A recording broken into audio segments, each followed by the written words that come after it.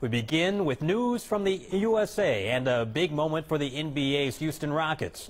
The franchise that Yao Ming called home officially welcomed last year's basketball sensation Jeremy Lin from the New York Knicks.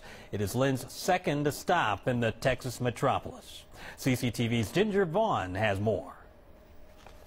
$25 million for 3 years to play starting point guard for the Houston Rockets. Not bad for Jeremy Lin, considering a little over a year ago, he was still an unknown rookie. And now he's causing a sensation again, this time back in Houston.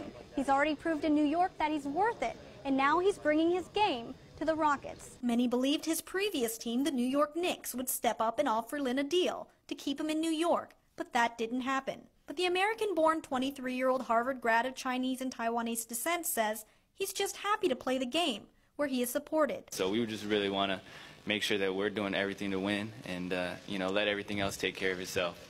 On Twitter, Lin said he is extremely excited and honored to be a Houston Rocket again, shortly after the Knicks made the decision late Tuesday. The only thing I can really promise is I'm going to give my best effort, and, I'm going to try my best to be a great playmaker, a great decision maker.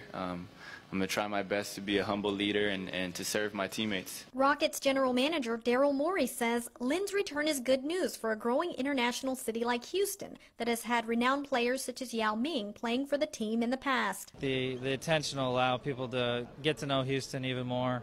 Obviously, Yao Ming was a fantastic player for the team, and we hope Jeremy can be that as well.